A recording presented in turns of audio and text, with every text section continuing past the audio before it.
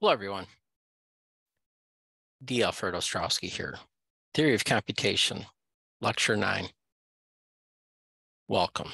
In this recording, I'm going to be addressing context-sensitive grammars. What's the difference between a context-sensitive and context-free?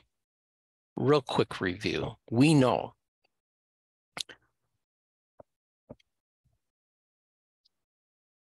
context-free grammars have a single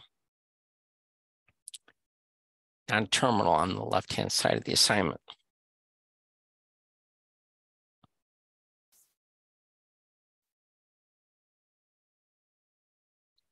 And any combination of non-terminals and terminals on the right-hand side. Okay, that's the primary distinction.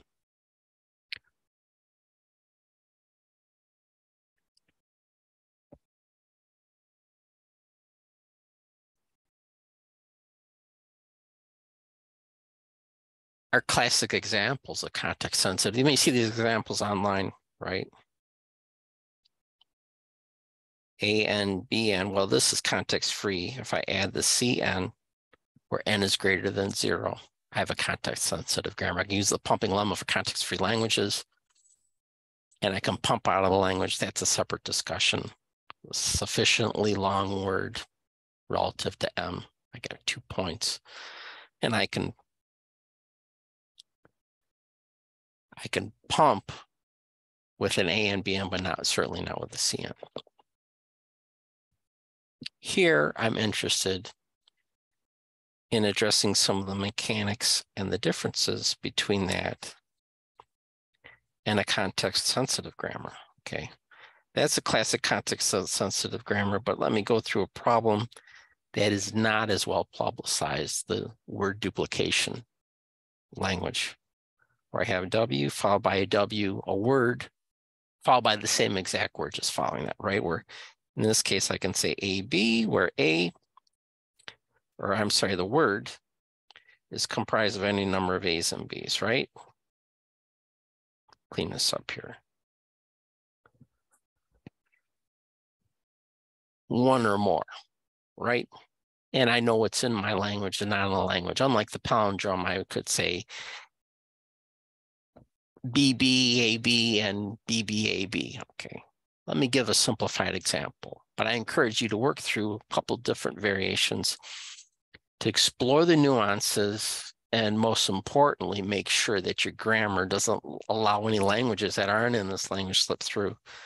But for example purpose, let's look at ABAB, ABB followed by ABB, right? That's my word and a duplicate of that word. It takes some of the basic mechanics, kind of balancing what we know with the palindrome problem, where I would have equal letters on each side that I can recursively move through. Let me just start with the derivation here, and I'm going to generate the grammar as we go along, but I'm going to give you a starting point for that grammar here. And I'm going to make it a modification of one of the constructs that we're already familiar with. So let's start with the solution for this. I'm going to say AS non-terminal A. I'm going to say BS non-terminal B. And I'm going to epsilon lambda. Okay, that's going to get me out of it. So that's my starting point. Let's build as we go along and look at the mechanics. Let's say ABB that I'm looking for. Erase that. S goes to ASA, non-terminal A, I'm sorry. Let me erase that and we'll clean it up, make these representations a little bit better here. ASA. And then I can derive S. I can say S is assigned to BSB. I'll put that inside and replace that. BSBA. And I can continue and go to ABBS, BBA. Well, you're saying this is the palindrome problem. Well, to this point it is. So I have to figure out a way. Okay, I need to figure out, this is kind of my workspace on the bottom here. give you the mechanics of what I'm trying to accomplish. I go to epsilon, I'm going to be left with that. So what I need to do is shift the letters, and I can't start from the right because I need to have some kind of identifier of the starting or ending point. And the best way to do that is work with my non-terminals. I know that my word here, my first word is already identified. It's identified as terminals. So let's do the matching on the left-hand side, corresponding of a terminal to right terminal. What I'm going to do is take these one by one and shift. And I'm going to rename them. I'm going to shift this over. I'm going to shift B and B and shift that to a B1B, this being the original B on the left-hand side. And I'm going to say B1 to A. And then I'm going to shift the A over. And these are unchanged, right? And then I'm going to say B1. And then I'm going to do another match going back to the left and shift, shift, shift. I'm going to do it 3 times, but I should set up my grammar to do it unlimited, infinite amount of times because this is an infinite language, right? So how am I going to set this up? I'm going to continue on with the B of this nature that I'm matching with the B, and it could be the key point. I have 4 variations, right? Terminal B, non-terminal B, terminal B, non-terminal A, and corresponding with the non-terminal A, B, and A. So let me write that out. That would be with the B,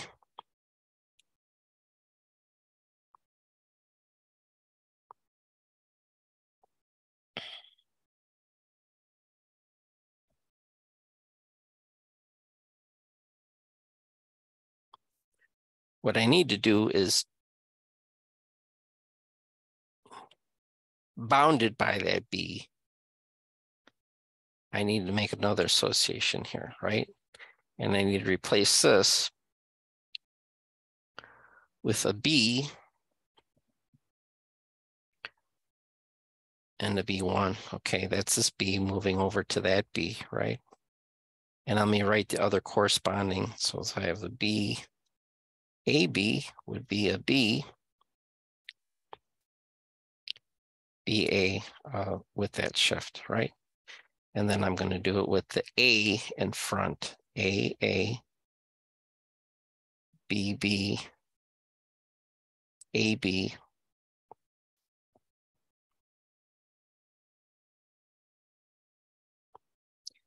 and I'm going to, this is going to expand, right? So this is going to be a little bit more, this is not going to be complete comprehensive, but the key point is to get the mechanics out of this, right? So I would have a B of that nature, right? And I would have a B, and I'm marking that to move it over.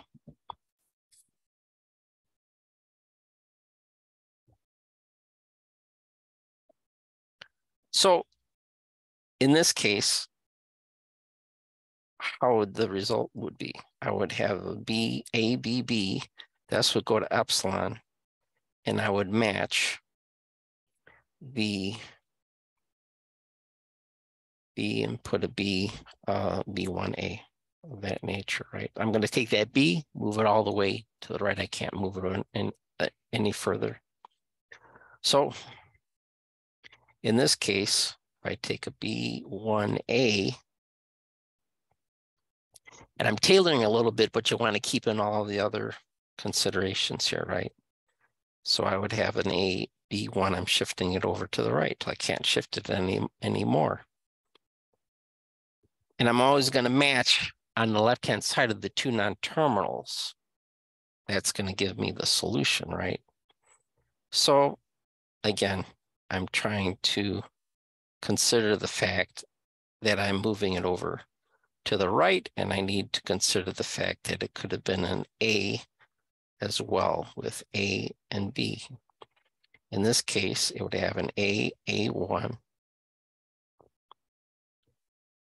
B, A1, right?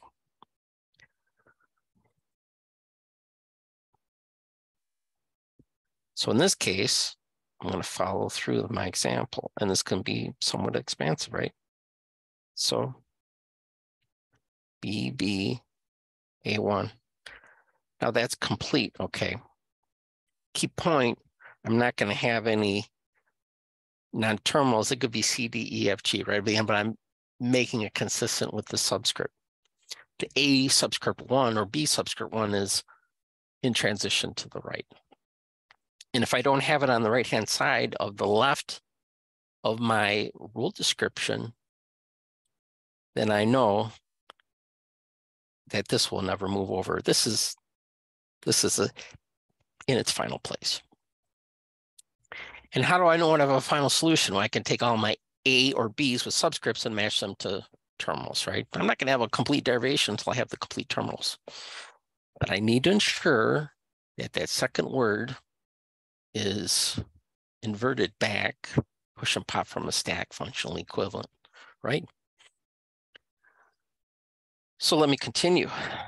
I have a B, B, B, and that's going to shift just in the same fashion, right? A, B, B. And it'll give me a B1, A1. Pretty simplified. And I can put in extra rules in this case. A, B, B. Sorry.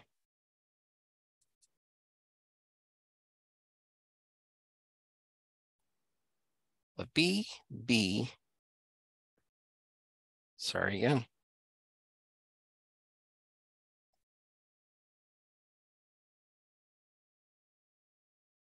B, B.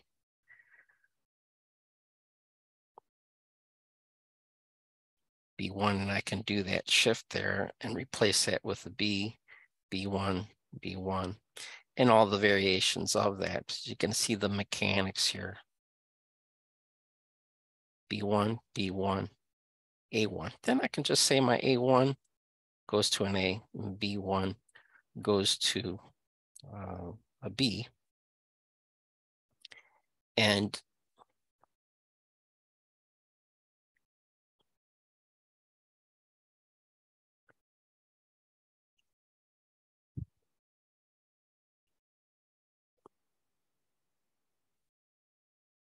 I think you have the basic mechanics here of the solution, okay? I don't see any, because this would go to the ABB, and then I would have the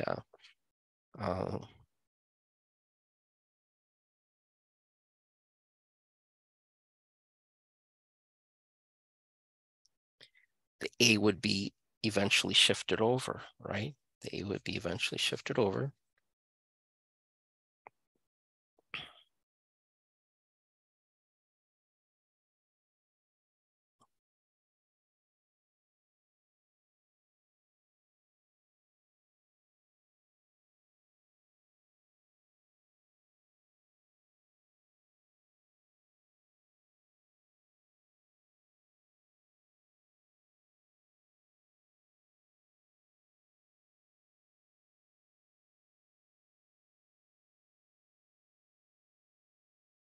I may have confused it a little bit here. Let me rewrite this.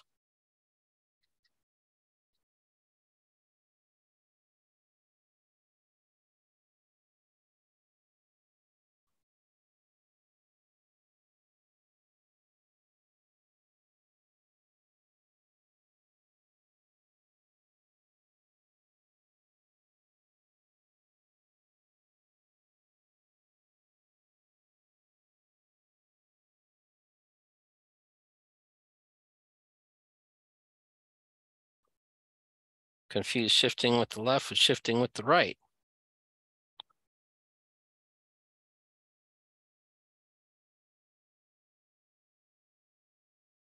So I would have ended like this with the B1 to the far right.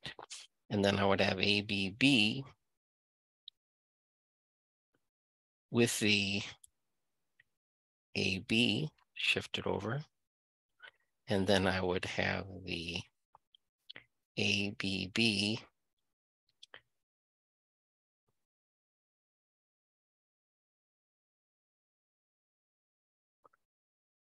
could be matched to non-terminal A, B1, B1.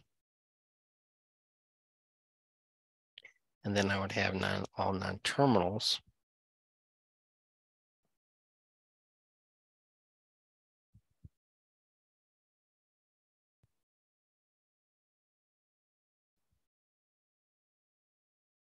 and to ensure that this doesn't happen prematurely, let's say I have a derivation into a different word.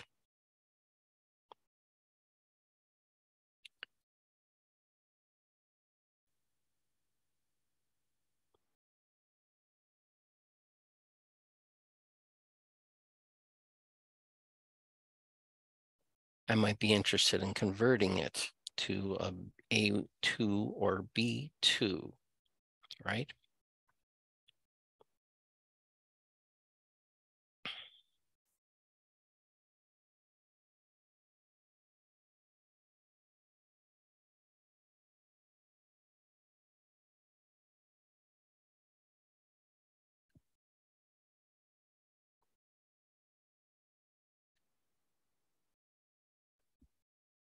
Final amendment, okay, to finish the thought here, because there is a risk here if I have the A1 going to an A, and I have an A1 at any given time, it could match back to one of these rules if it is sufficiently long. So instead of A1, I'm going to make this A2 going to the terminal A and terminal B, and I'm going to get to A2 by checking with our